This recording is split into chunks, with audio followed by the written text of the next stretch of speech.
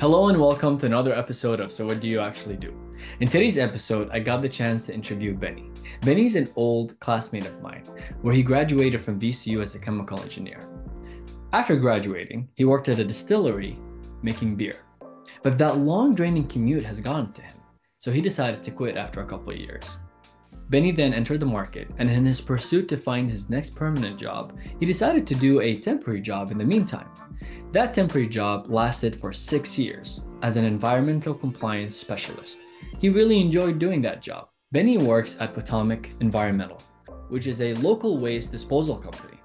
As an environmental compliance specialist, he aids in paint drum removal, lab testing, and hazardous waste consultation. And without further ado, let's jump straight into the interview. All right, so we'll get to the crux of the channel. What do you actually do? On a day-to-day basis, my job is like totally different every day, which is kind of part of the fun and why I've stuck along with it for so long. Like this morning, I went to a community college and packed up their lab waste for the year. Then this afternoon, I went to a painter's shop, like a household painter, like someone that comes and you pay them to paint your house.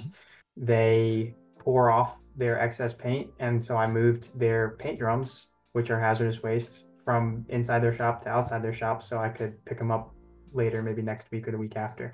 And then I came back to the office and I'm going to do some office work, some invoicing, and a little bit of like actual paperwork related to the environmental side, profiles, like waste profiles, and some logistical work. Are you certified to do something specific that you're testing for, or are you certified across the board to test for those for your clients? So I don't do any testing myself. We take it all to a lab. If I take a sample, I take it to a lab that follows with EPA. There's very specific regulations on how the testing has to be done. Like they basically make up the method. It's EPA SW0846 or whatever that they have to do to test for heavy metals. So um, I don't do any of the testing myself. As far as certifications go, the main ones I have are DOT training, which is a function specific, job specific training on shipping of materials, hazardous materials. And then I have a HAZWOPER 40 hour, which is a hazardous waste operations and emergency response, which is just a general hazardous waste knowledge and safety course. Just for clarity, doing, are you telling the lab what you're looking for so they can test it themselves? So they're doing all the bench work, or are you in the lab with them to do that testing? Just to clarify. I take the sample and I fill out what's called a chain of custody, which is where I request what tests I want run on it, and then I leave it there, and they take care of it, and they send me the results within a week or two.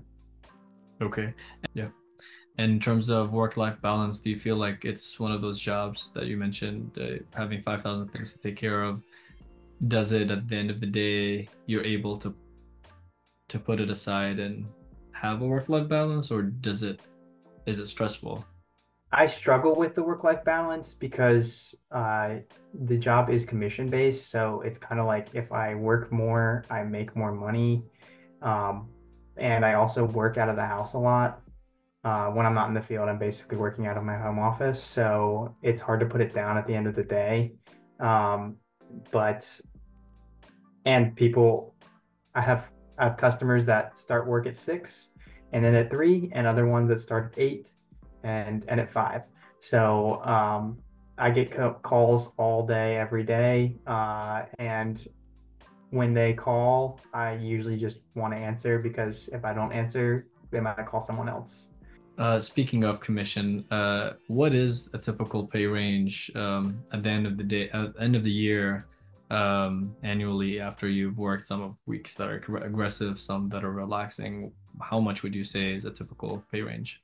So in my previous position where I wasn't making commissions, I started out at 45 and then I worked my way up till last year I made about 80.